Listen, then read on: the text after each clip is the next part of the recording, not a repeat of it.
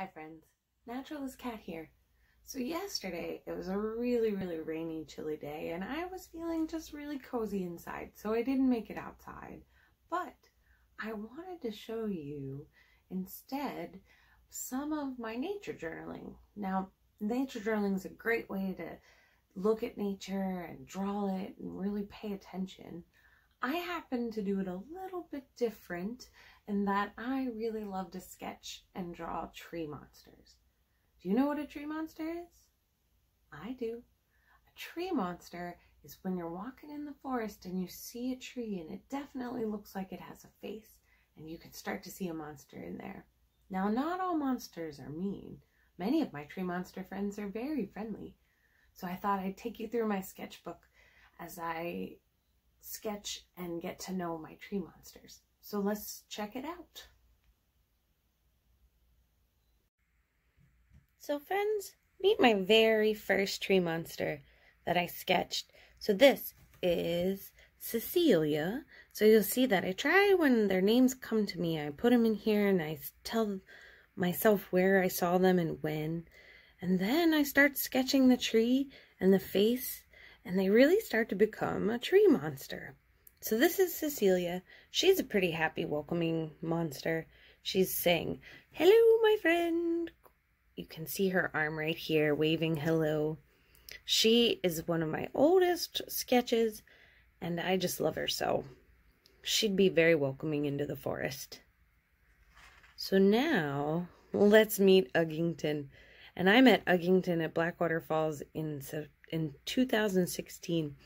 And you can see here that he has some really neat eyeballs and a kind of mouth made out of fungus and these cool arms, one with leaves, a leaf sleeve, if you will, and one plain arm.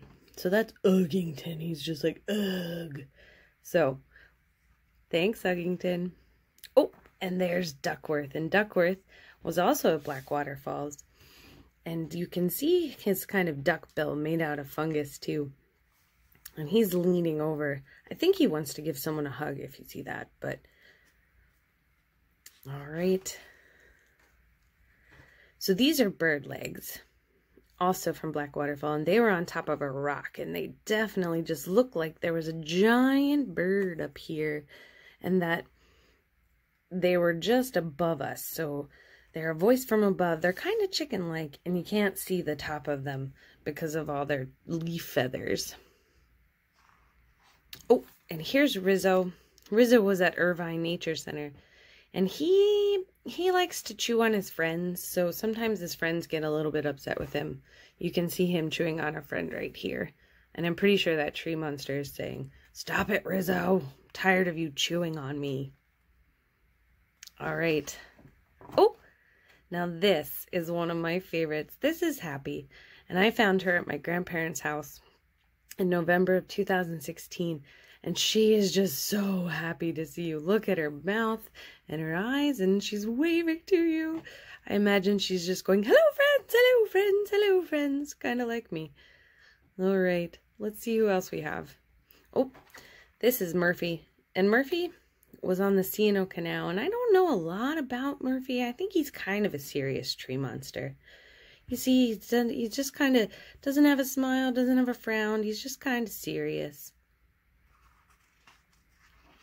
Oh, and here comes Jules on July 30th at Cowan's Gap. I also don't know a lot about Jules quite yet, but I think it's a friendly tree monster based on that smile right there. Oh, and here's Mouse. Mouse was found at Jane's Island in 2017, and this was a pine tree near our cabin where we were staying, and you can see the mousy nose and the mousy eye.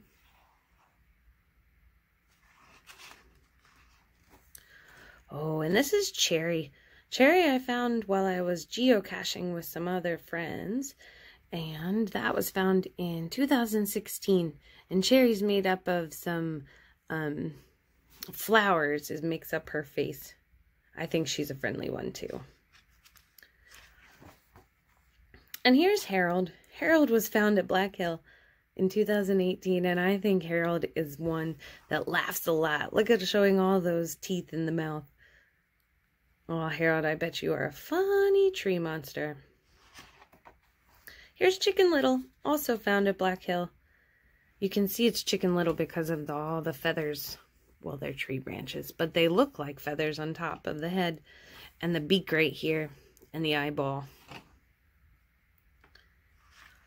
Alright, here's Francis. And Francis seems to be singing, I think. So I think that Francis is a singer. We'll have to kind of wait till we meet her more. And next up, oh, so this one is one of my favorite tree monsters, and this is on the Cabin Branch Trail at Black Hill. And I haven't discovered this tree monster's name yet, but he's a very, very serious monster. Might be one of my meaner ones, but he's just so cool. So I don't want to say it's mean till I really get to know it. And I haven't discovered its name yet. Oh, here's Gertrude. She was found at Gatlin State Park in 2018. I think she's in the chicken family of tree monsters based on her beak right there. And there's her eyeball.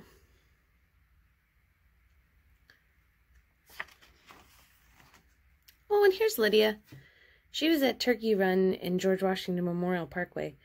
And I found her last April, so soon. We're coming up on a year anniversary. So she's waving too. See, she's like, hi. I like her fancy little vine hat that she was wearing. So this one doesn't have a name yet, so maybe you can help me name it. But I found it last March at Black Hill. Here's Charlie. Charlie was found last January, and I think Charlie might be a little bit of a sad monster, tree monster based on the face there. And this is a brand new tree monster. So I thought I'd show you how I go about sketching my tree monsters. I'm not a very, I don't make a lot of drawings. I don't want to say I'm not a good drawer because I like to draw. And so I just do some sketching, and then I use some watercolor pencils right here. So these are pencils, watercolors.